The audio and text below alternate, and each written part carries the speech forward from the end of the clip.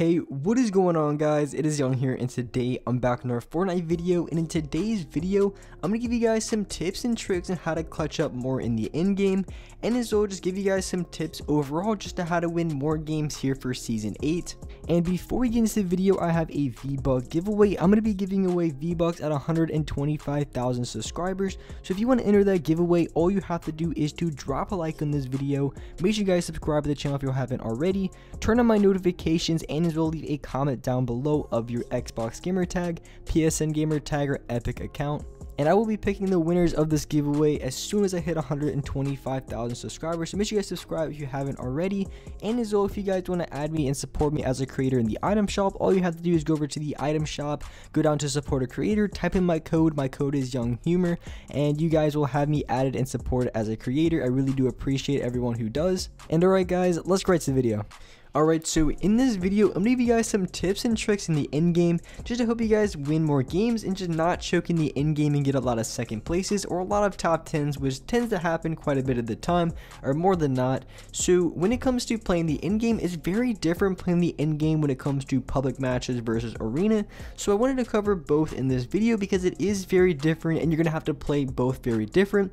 And like I said, in arena, it's going to be a lot more difficult to win in there than it is to be in public matches, because in arena mode there's going to be 3 to 4 times, maybe even 5 times as many people in the end game than there is you're going to see in a public match. So when it comes to having that many people in the end game, it's going to be a lot more difficult because first of all, your frames are going to be a lot lower, and as well there's going to be so many people just trying to win the game at the exact same time. So it is going to be so much more difficult to get a win in there than it is to get a win in public matches. So first I want to start off with arena and just some things that you can do in arena mode that can make it a little bit easier, and I don't have a gameplay for it, so I have to give you guys straight tips.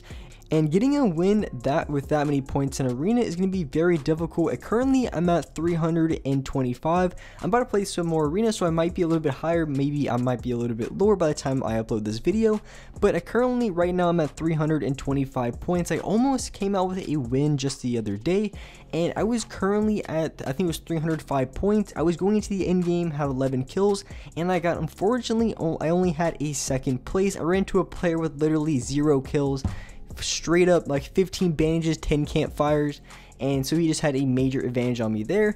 So with endgame and arena, it comes down to HP, your materials, and as well if you have any sort of movement. So basically positioning, it's kind of those 3 or 4 things that are the most important when it comes to winning in arena mode.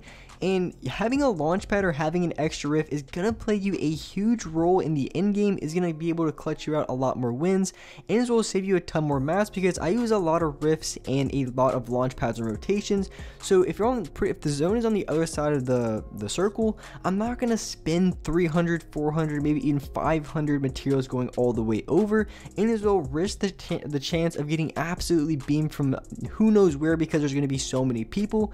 Instead, what I like to do is just throw down a launch pad, throw down a rift, and take from there, go to the next zone, and that's going to save me a lot of mats, and as well it's going to save me a lot of time, and more than likely it's going to save me a lot of HP by doing that. So that's just one way you can save yourself from getting screwed over in the end game and give you guys a better chance of winning in the late game. And as well, positioning is everything, and to be completely honest with you guys, I really don't have a favorite kind of position on what I like to play. High ground is kind of risky because you do have a lot of people using rifts and stuff like there, but at the same time, if you're on high ground, you're going to have the best advantage possible, unless you have from an angle where you can get shot down. Because if you have high ground and it's a very good chance you're not going to get shot down, you're going to have the best advantage because there's no one going to be above you, so you don't have to worry about that sort of angle.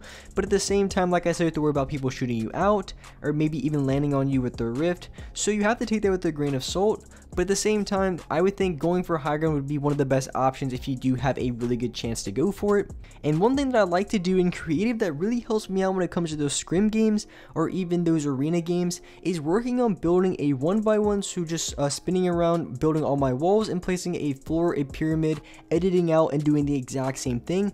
Learning how to do that movement specifically very quickly is going to be essential if you want to be able to win a lot more games late game in arena mode. And public matches is really not so bad because you never really run into those games unless you accidentally go into a scrim lobby. But for the most part, doing a build like that is going to be very essential and something that you have to have down. It's not really too much of a choice if you want to be able to win more games, just because you're going to get sprayed from so many different angles that you want to be able to build from all directions and as well move very quickly at the same time.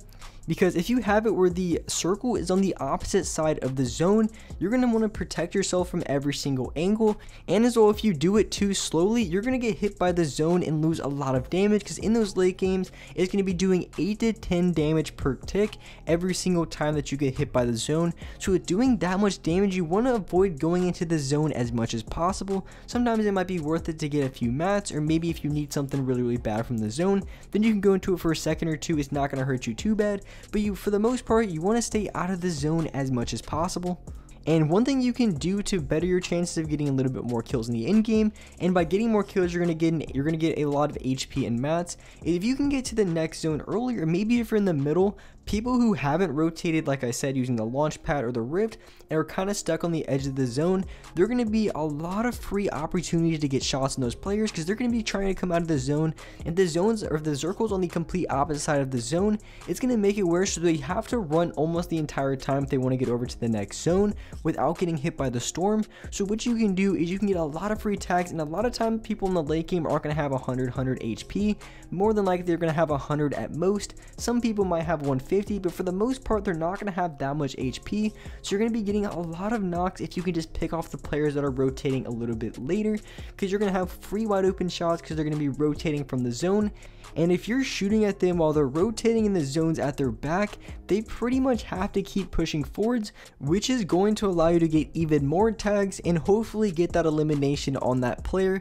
So if you can rotate early or get to the sort of even the mid zone for the next circle, it's going to put you at a good advantage to get a lot of picks on a lot of players, and that's how I'm able to drop a lot of kills. And for those of you guys who saw my Snapchat, I think it was a day or two ago, I had 298 points at the start of the game, and I ended with a lot of points because I ended up having 15 kills in that game. It was crazy. I was running up against a lot of sweats. I was popping off though. I was getting so many kills, and Tilted, I came out of Tilted with like 5, and then going into the late game was just beaming every single player that I was going against. I gained probably 25 points off that game. I gained so much. I had 15, my teammate had like 3 or 4, he might even had 5, and so we got a lot of placement points. I ended up getting 4th place in that game. I got into a situation where there was no chance at all I was going to win it, but at the same time I was good because I got so many kills that game that I more than made up for the points that I would have gotten if I would have won the game. And I know I talked a lot about arena in this video, but when it comes to public matches, I would say one of the #1 things when it comes to late game if you want to win is having a lot of materials and as well having a good HP. And most of the time if you play at a decent rate, you're going to have a lot of HP going into the late game. It's just materials could be one of those things that could be kind of challenging. But if you kill one of the players in the late game, I always recommend trying to play it just slightly aggressive towards the end, just enough so where you can get 1 or 2 picks to where you can kill a player with a lot of mats, because there's going to be a lot of players in the end game that literally have 1 kill at most, and you're going to be able to kill them and get just about max wood, max brick, and a lot of steel. So you're going to be getting a lot of mats off those players. So if you can have a lot of mats going into the end game, it's going to make it so much easier to get a lot more kills. And so a lot of people in the end game are going to be boxed up. That's what most people do, and so it's kind of, it is a lot slower. But if you can play it very well, what I would recommend doing is if people are boxed up and you're going into a fight, you have to be careful from other people boxed up. So when you're going into a fight or picking or choosing a fight, I would recommend trying to challenge a player who is a little bit off from the rest of the players, meaning that you don't want to challenge someone who's right next to another person who's just camping in a box, because the second you go for the challenge, the other player in the box is just going to spam at you the entire time, which is going to be super annoying to deal with. And they could be at that one distance where they're probably like 75 or 80 meters away, to where you're not even close enough to challenge them. They're pretty much at that distance where they can just keep spamming you no matter what, and there's nothing you can do about it. You have to either win the gunfight that you're on, or maybe even just use a launch pad to challenge the player who's spraying at you really bad. But in that case, if you use a launch pad, you're gonna get sprayed from the first guy they were challenging. So what I would recommend doing is just challenging players who are really separated or kind of isolated, because that's gonna be the best chance of not getting teamed up by every single player in the lobby. because that's probably one of the #1 ways people die in the late game, is just getting spammed by all those players at the exact same time. So if you can put yourself in a position where you're not getting spammed by all those players, you're gonna have a really good chance of winning that game.